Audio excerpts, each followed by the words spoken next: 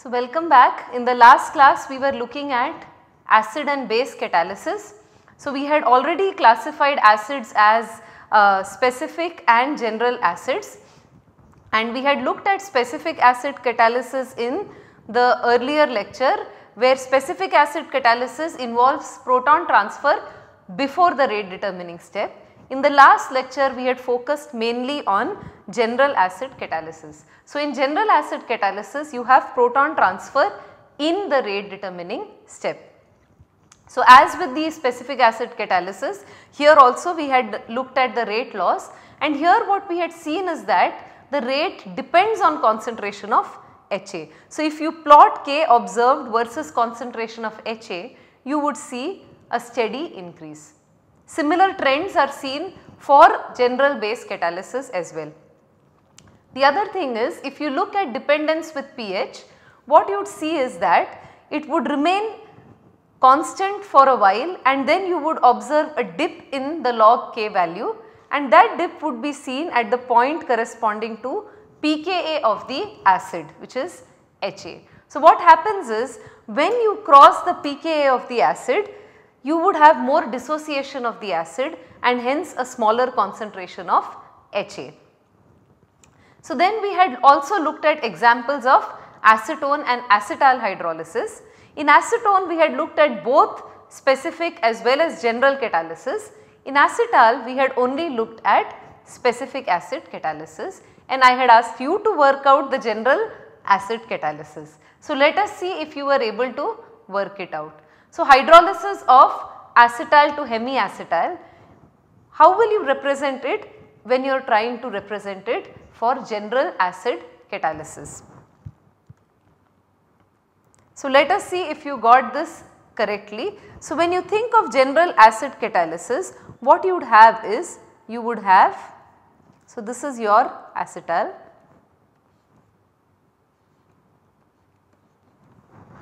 correct.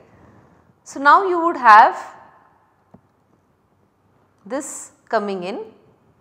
Now, as you know, RO minus will not be as great a leaving group. So, what you would do is, you would have this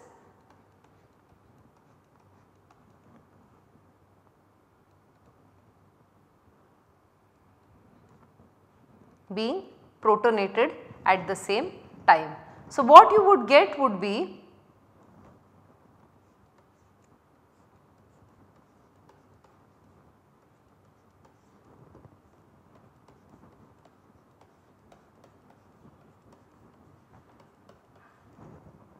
and this would be the slow step. And of course, once you have this intermediate, you can then think of water adding in.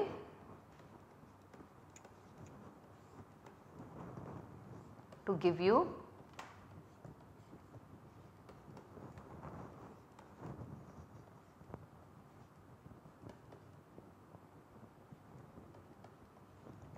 and of course, further proton transfer will give you your product.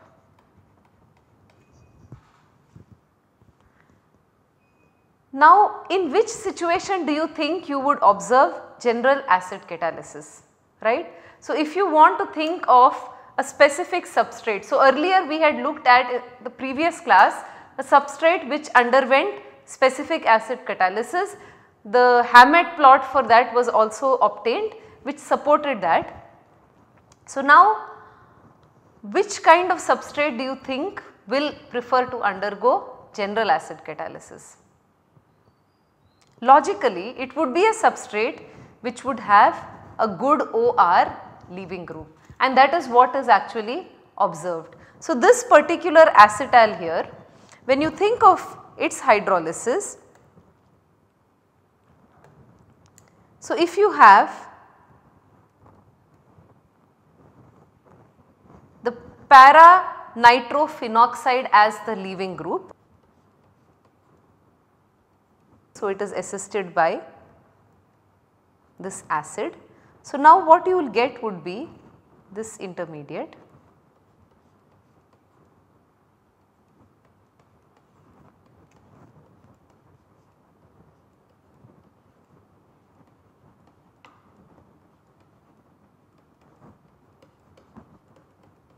So what is observed is for this particular acetyl, it prefers to undergo the hydrolysis by a general acid catalysis mechanism. So what you see is, looking at the substrate, you can logically deduce whether it would undergo specific or general acid catalysis, and of course experimentally it is easy to determine if you look at how the rate constants vary with pH. Now there are several reactions where you actually have concerted or sequential general acid general base catalysis, especially in biology. So you have multiple species working together, one is a general acid, one is a general base, and you have both of these actually working together to give you an intermediate which then gives you the product. So if you were to write the rate law for this, what would it be? The rate law would be, so this would be equal to concentration of R, concentration of HA and concentration of B. So here what you would see is, you would actually see a dependence on both HA as well as HB.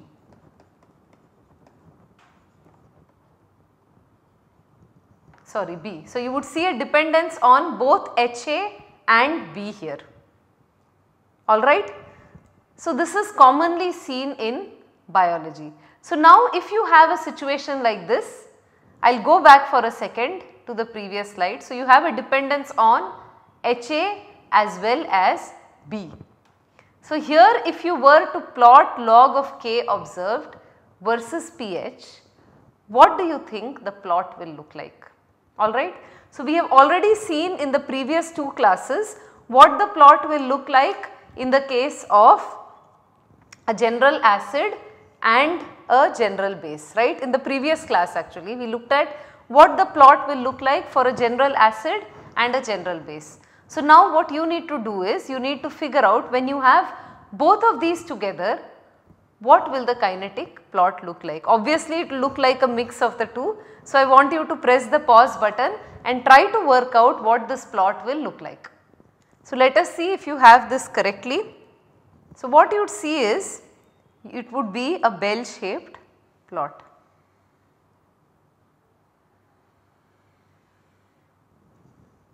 Right.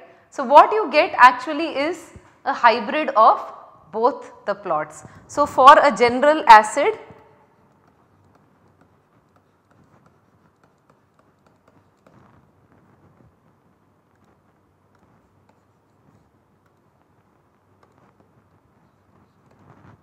what did the plot look like when you were plotting it?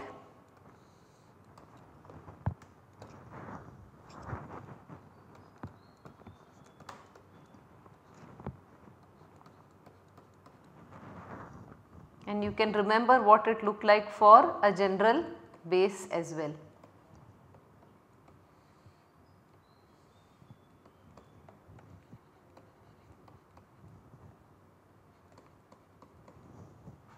So in the general acid, what you had is the plot looked like this, and a general base you had the plot look like this.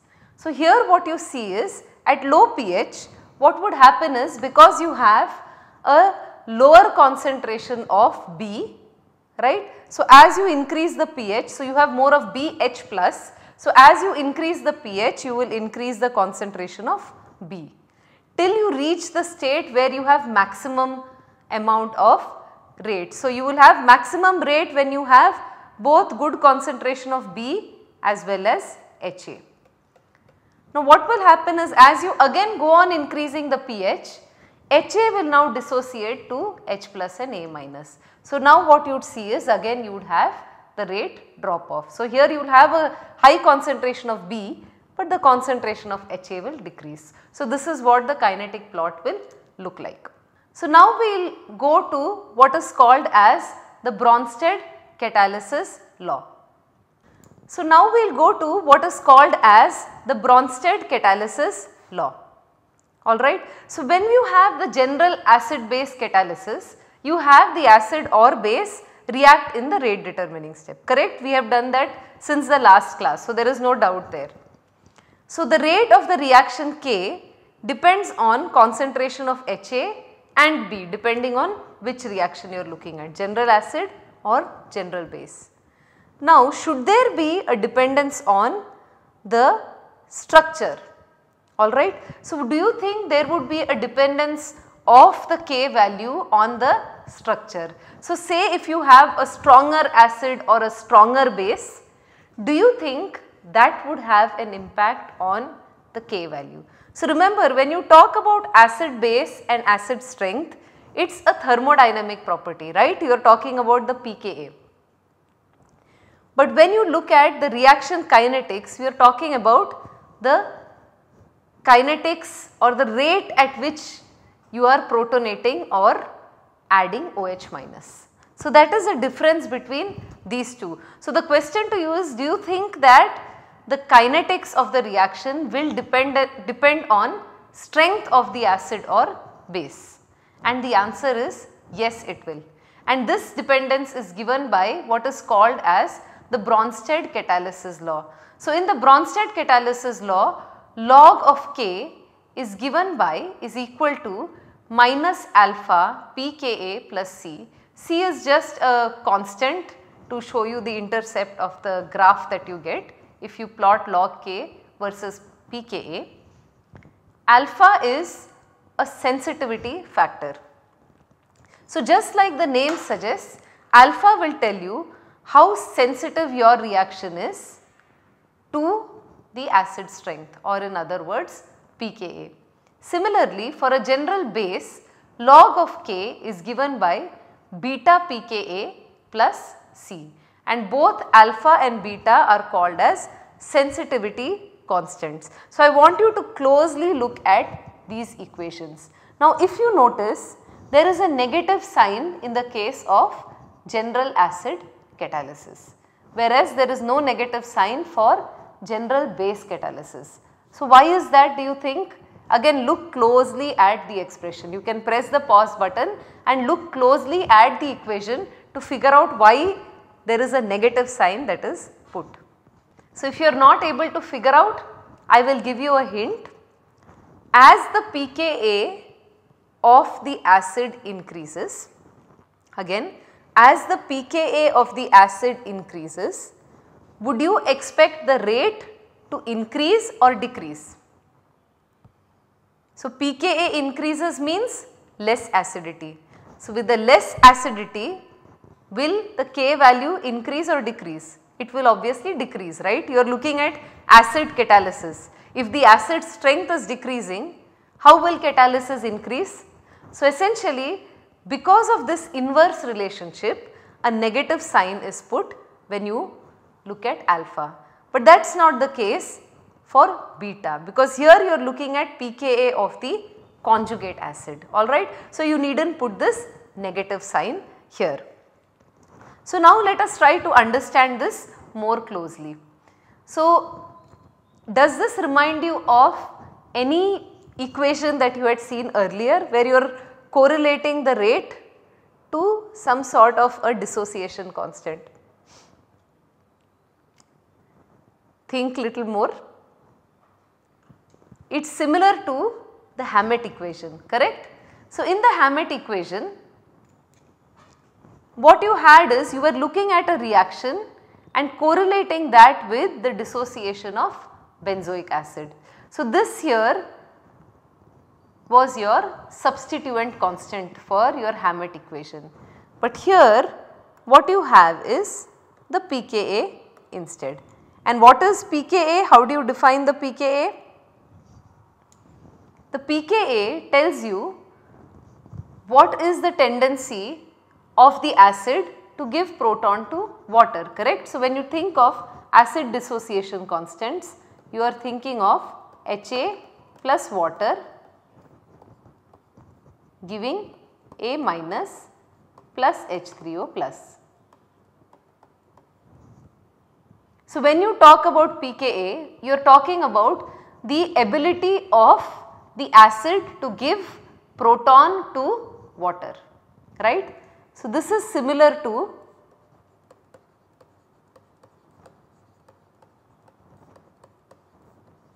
sigma in your Hammett plot.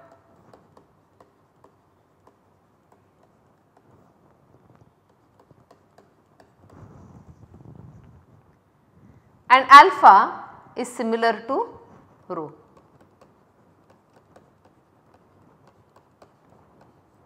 So, what it tells you is that for any particular acid, you are looking at a particular reaction now. For that particular reaction, what is the tendency of the acid to protonate that substrate? So, you are comparing that tendency to protonate with its tendency to protonate water, alright. So, this is analogous to a Hammett plot. So, you have log K is equal to minus alpha pKa, where this alpha, which is the sensitivity coefficient, tells you how sensitive the reaction is to this protonation, alright. So, now you can even compare two acids using this relationship. As you know, you can correlate the K value with the delta G, right. So, this is similar to a linear free energy relationship. So, I am going to write it directly in the form of the K value, but to compare two acids, say you are comparing an acid Ka with any other acid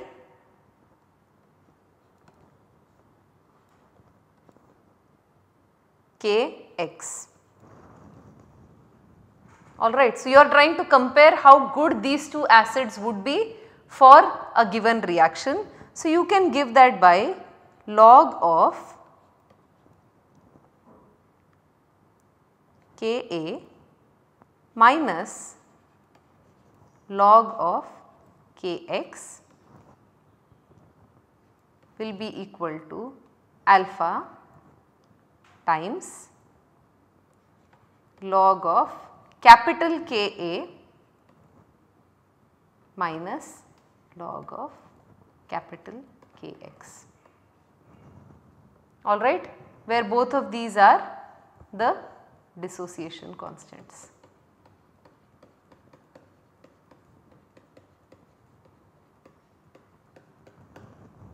You can also look at it in terms of a ratio if you so wish, alright. And again, if you were to write it in terms of free energy, it would be, so when you talk of small k, we are talking about the delta G for the transition state based on the Eyring equation. So, you have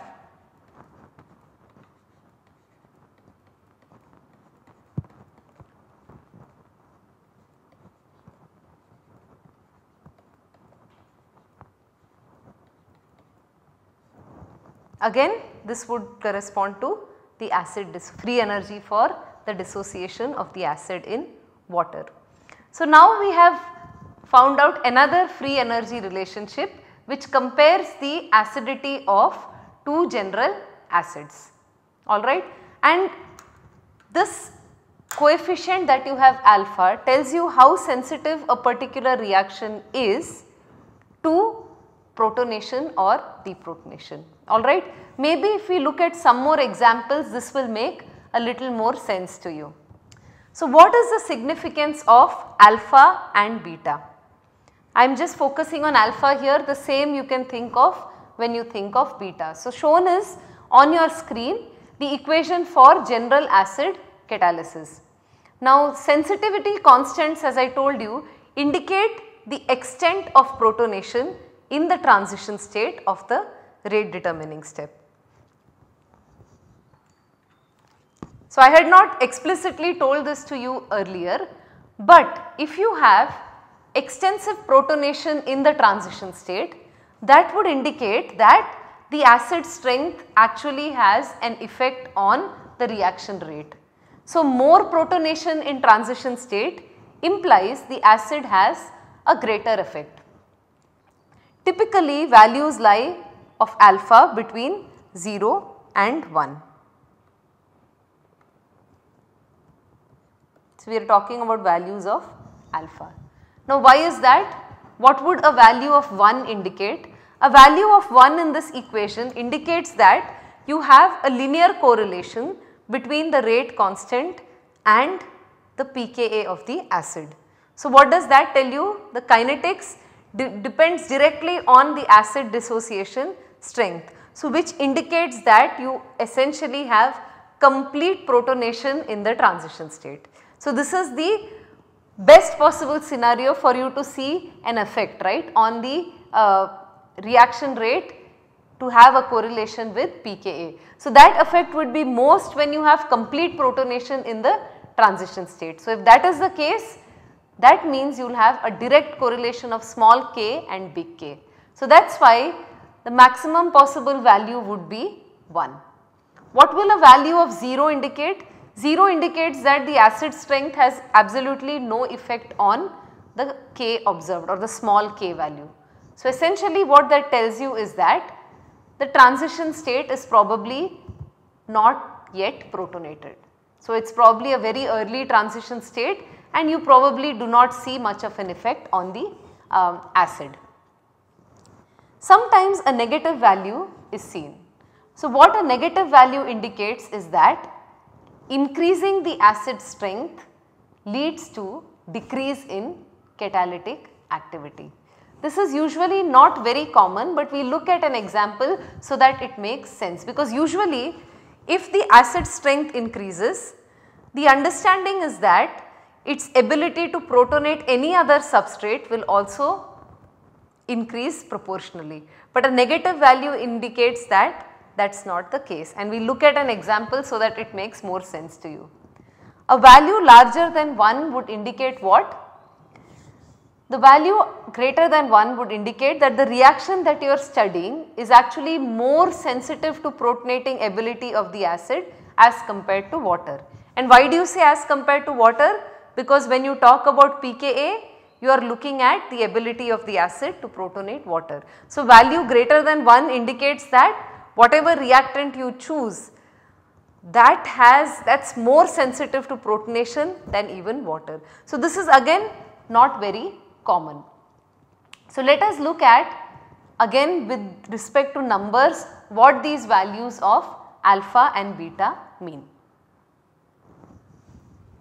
So, we will come back to hydrolysis of acetone. So, if you have acetone, alright, and you are converting it to this diol.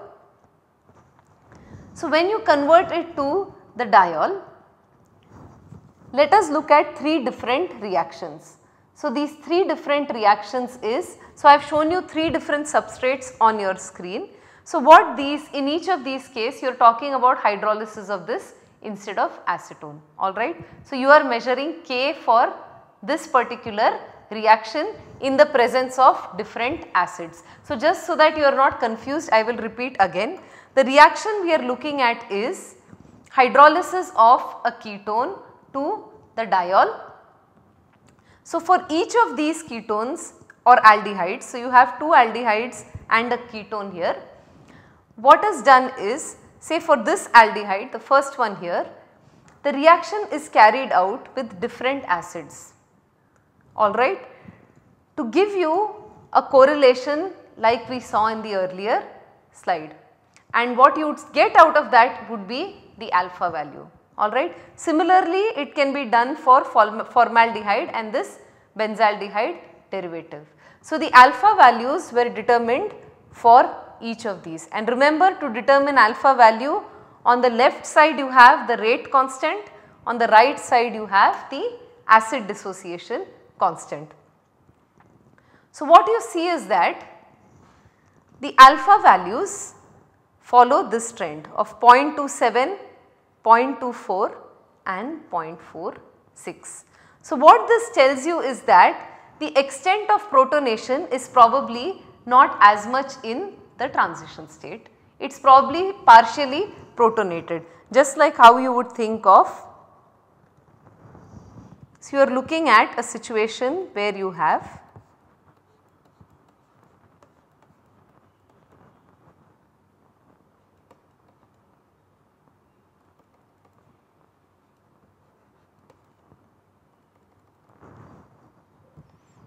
So, where you do not have complete protonation in the transition state.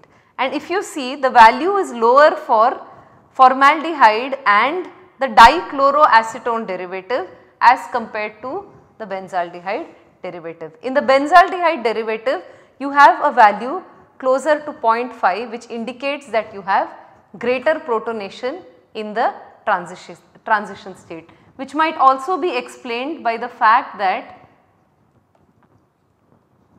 if you have a greater protonation here,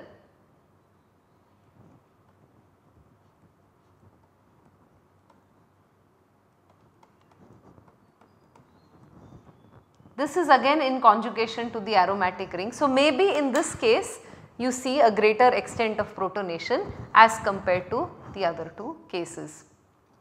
I had told you we look at an example of a negative alpha value. So, shown on your screen are 3 different acids. So, these are nitroalkanes. So, what you see on your screen is that the 2-nitropropane is more acidic than nitroethane, which is more acidic than nitromethane. So, what I want you to think about is why this order of acidities. So, you can press the pause button and think about it. So, here this is your acid, right. So, the conjugate base that it generates is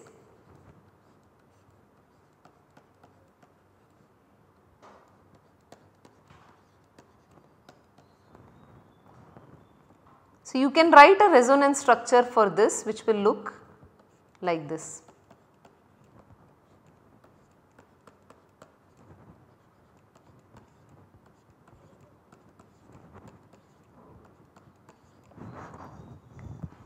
So, now what you see is when you think of the pKa, you are looking at stability of the conjugate base, right. We had looked at this earlier, I will put that as Cb. So, what you see is in the case of propane, when you have this double bond structure, resonance structure, which has a significant contribution, what you see is that due to hyperconjugation interaction, the propane derivative is more stable than the ethane, which is more stable than the methyl. So, which is why if you compare the acidities, 2-nitropropane is more acidic than nitroethane, which is more acidic than nitromethane. Now, what is seen is that the alpha value for the deprotonation was found to be minus 0.5. So, what does that mean?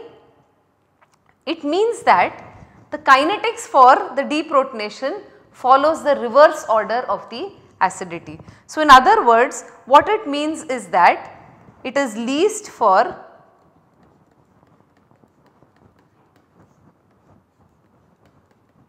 the most acidic nitroalkane. And why is that? Because in this case what you see is you do not have complete deprotonation. So, when you look at your rate determining step,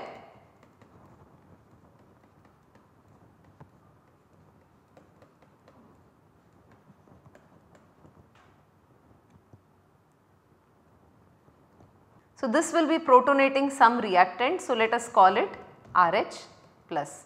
So, what happens is probably in the transition state you do not have complete deprotonation. So, it does not have any substantial amount of double bond character like you saw for the conjugate base.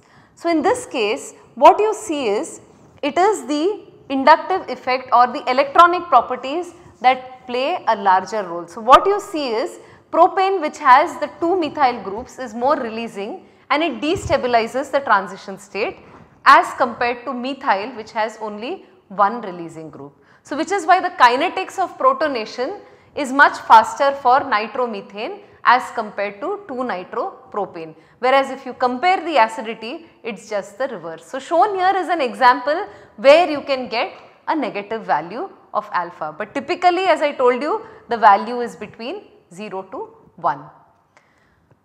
So, again coming back towards the end of this class. So far we have looked at acid base catalysis. I spent a lot of time on this because that is what you see most often when you think of catalysis and reaction mechanisms.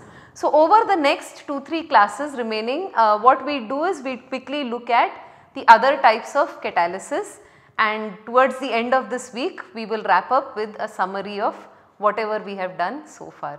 So, thank you and see you in the next class.